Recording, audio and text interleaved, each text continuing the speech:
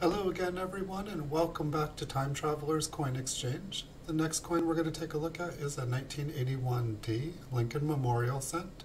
It's a business strike coin from the Denver Mint. This one has been graded by PCGS and they graded it Mint State 65 red. We'll take a look at the front and then we'll take a look at the reverse of the coin. I did notice right below God, excuse me, there's a darker spot. It's kind of like a more brown tone color. On some angles it looks rather dark. On some it's like it doesn't exist. But wanted to point that out because it doesn't just pop out at you. I feel like when I was looking at it with the naked eye it was a little bit easier to see. So don't want anybody purchase this coin and be like, oh, there's a spot on your gun. Now you know.